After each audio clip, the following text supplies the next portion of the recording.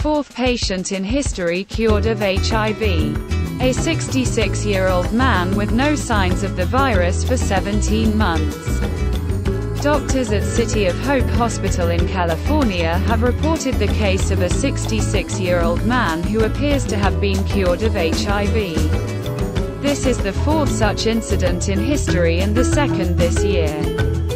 The patient had leukemia and received stem cells from a donor with a rare genetic mutation to treat cancer. After the transplant, doctors noticed a lasting remission of the virus. Worldwide, approximately 37 million people are infected with HIV. Only about 60% of this group is taking antiretroviral drugs. About 1 million people die from the infection every year. Despite long research, there is still no cure for the virus, but antiretroviral drugs suppress it to a level that becomes undetectable. This allows HIV-infected people to live a relatively normal life. So far, only 3 cases have been known in which long-term remission of the disease was observed. People referred to as the Berlin patient, the London patient, and the last case earlier this year of the New York patient, were treated for leukemia.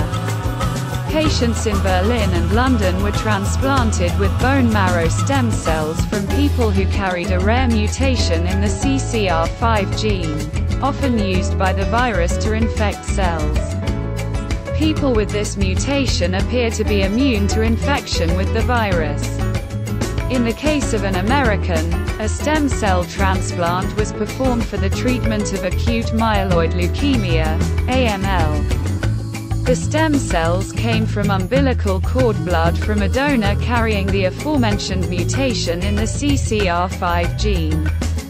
Now, California doctors have reported another, fourth case of being cured of HIV. Detailed results are to be presented at the AIDS 2022 conference in Montreal. The 66-year-old patient, who wishes to remain anonymous, has been HIV positive for 31 years. The man, who is nicknamed the Hope City patient, after the hospital where he was treated, was diagnosed with HIV in 1988. Only a year earlier, in March 1987, the U.S. Food and Drug Administration, FDA, had approved the first antiretroviral therapy, the HIV drug, azithromycin, AZT. It was not until the mid-1990s that HIV combination therapies, i.e., therapies that combine several HIV drugs, were introduced to increase the effectiveness of treatment and prevent the development of drug resistance in patients. Such combination therapies are now the standard of care for HIV. The Hope City patient took antiretroviral drugs for over 31 years to control his HIV. At one point, the man developed AIDS, acquired immune deficiency syndrome, meaning his white blood cell count dropped to critically low levels. He took AZT and some other early HIV drugs that were prescribed individually before switching to highly effective combination antiretroviral therapy in the 1990s. Decades later, in 2018, the patient developed acute myeloid leukemia. As part of the treatment for both cancer and HIV, doctors transplanted blood stem cells from a donor who carried a mutation in the CCR5 gene. After the transplant, mutated, HIV-resistant cells gradually took over his immune system. In March 2021, under the watchful eye of the medical team, the patient stopped taking antiretroviral drugs, and to date there are no signs of HIV replication in his body. The team describes the patient as being in long-term remission as there has been no trace of active virus in his body for 17 months. We were thrilled to let him know that his HIV was in remission and he no longer needed to take the antiretroviral therapy he had been on for over 30 years, said Dr. Jana Dicta of the City of Hope Clinic. He saw many of his friends die of AIDS in the early days of the disease, and faced great stigma when he was diagnosed with HIV in 1988. But now he can celebrate. We cannot find evidence of HIV replication in his body, she added. The case of the Hope City patient is very similar to the case of the Berlin patient and the London patient. Both HIV-infected men were being treated for cancer.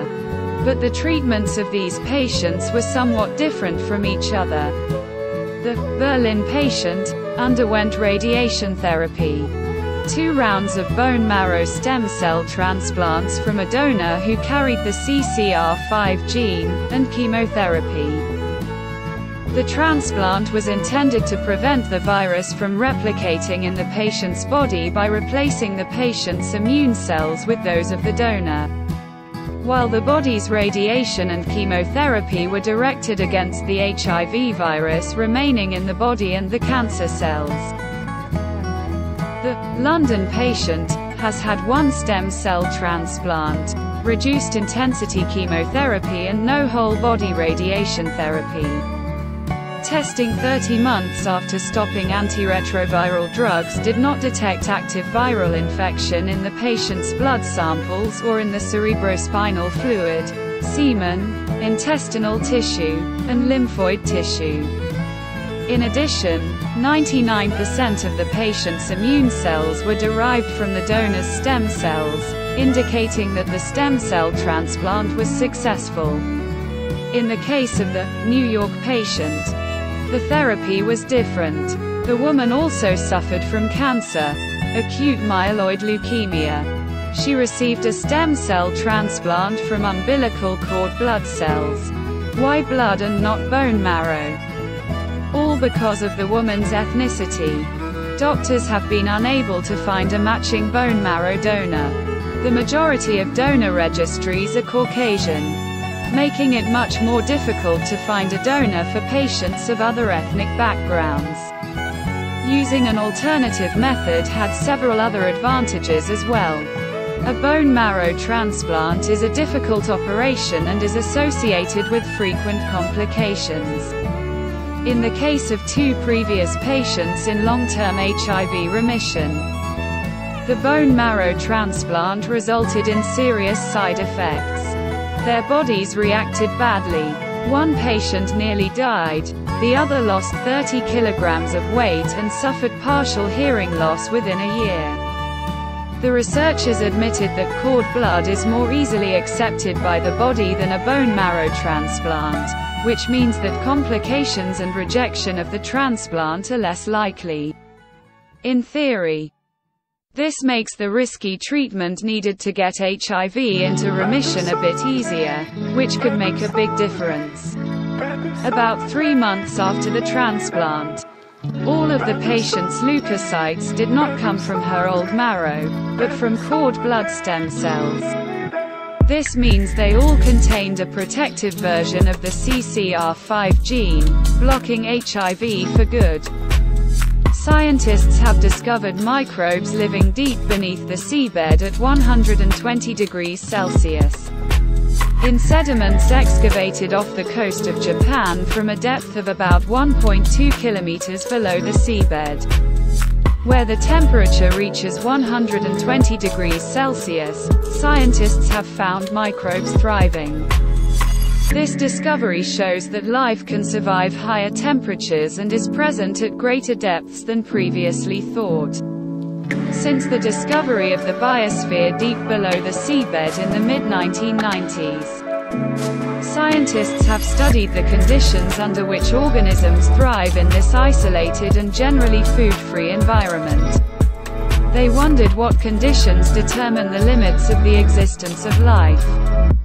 In 2016, an international group of scientists set out to sea aboard the Japanese ship Chikyu to characterize the biosphere in more detail.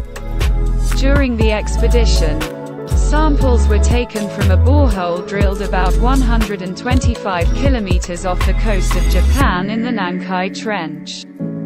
at a depth of about 1.2 kilometers below the seabed.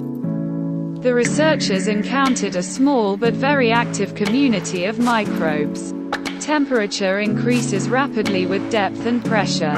According to the researchers, the temperature at the very end of the sediment core they collected was 120 degrees Celsius, and yet the microbes found thrived in such conditions. The new findings shed light on the survival strategies of organisms living in this harsh environment. The research results were published in the journal Nature Communications. Life seems to be everywhere. I would speculate that wherever there is energy that microorganisms can use, life will find a way, says Tina Troider of the University of California, Los Angeles. It is possible that life exists at even higher temperatures. The only way to find out is to drill even deeper, he adds. However, in laboratory experiments so far, no microbes have been found that would develop above 122 degrees Celsius. The seabed in the area where the scientists drilled is about 4 kilometers below the water surface. And the samples contained sediments that were up to 50 million years old. The researchers counted the number of microbes in these sediments and measured their metabolic rates using highly sensitive measurements of methane production and sulfate reduction. They found that the metabolic rate of these microbes was unusually high for such a deep biosphere, especially since in the shallower sediments, where it is much cooler and more abundant with life, the metabolism of the microbes living there is much slower. The temperature of 120 degrees C does a lot of damage to cells. So microbes need intensive metabolism to produce enough energy to repair this damage. It's a race for survival, says Troider. The energy required to repair thermal damage increases dramatically with temperature.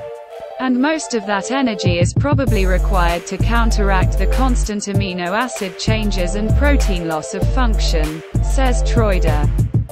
Detecting microbial metabolic activity in sediments with less than 500 cells per cc, which is 7 orders of magnitude less than the average surface sediment, is not at all easy. We worked in extremely controlled, sterile conditions and performed a large number of control experiments simultaneously with sample incubations, says Florian Schubert of the German Research Center for Geosciences, who conducted the analyses as part of his PhD.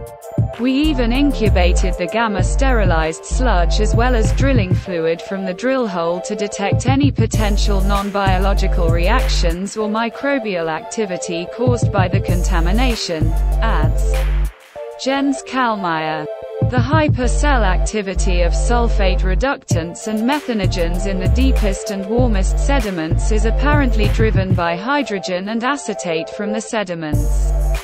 Acetate, which is a small organic molecule also found in vinegar, is of particular interest as a potential food source, says Verena Hoyer of Marum in Germany. Acetate reaches concentrations of over 10 mmol per liter in rock-poor water, which is exceptionally high for marine sediments, he adds. For Bo Barker Jorgensen of Aarhus University, who is one of the pioneers of deep biosphere research, these findings are fascinating. First of all, because the research into the deep biosphere so far shows that the microbes inhabiting it generally slow down their metabolism, and here it is the opposite. What we've discovered so far is that the microbes in the deep biosphere are an extremely lethargic community slowly gnawing away at the last remains of buried organic matter from 1 million years ago. But the deep biosphere is full of surprises. Finding life evolving with such a high metabolic rate at such high temperatures beneath the seafloor sparks our imagination of how life could evolve or survive in similar environments beyond Earth, emphasizes Jorgensen. It's unclear what these thermophilic microbes are because the team was unable to sequence their DNA. It is also not clear how they ended up in the sediments. Before the sediments reached the current depth, it was a much cooler environment. Scientists believe that several microbes may have been present during their deposition, and they may have somehow survived until the temperature began to rise as the sediments descended lower and lower.